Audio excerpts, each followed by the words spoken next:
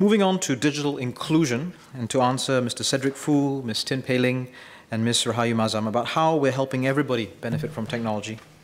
Digital inclusion requires access to technology, as well as the skills and knowledge to use it safely and confidently. We've organized over 90 digital clinics since 2017. And now those digital clinics were by appointment, they were irregular, they were ad hoc, they were often organized together with other events. And now, to provide this as a permanent service to residents, we've launched the Tech Connect service, starting at 8 community centers last November. This service provides residents with personal assistance in a language that they are comfortable with, on how to use digital devices and applications like Facebook and WhatsApp so that they can connect with friends and family and build stronger social networks. So it's how to use technology in a very everyday aspects of our lives. But they can also seek help for practical issues like how to reset a password, and this service will be rolled out to all community centers progressively as a permanent service. We are encouraged by the large number of seniors who have also picked up basic digital skills through our Silver Infocomm initiatives. Collectively, our Silver Infocomm initiatives have reached over 270,000 seniors.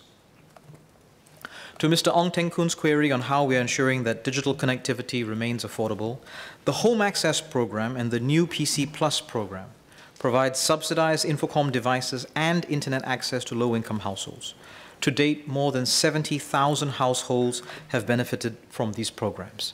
This type of effort is not new.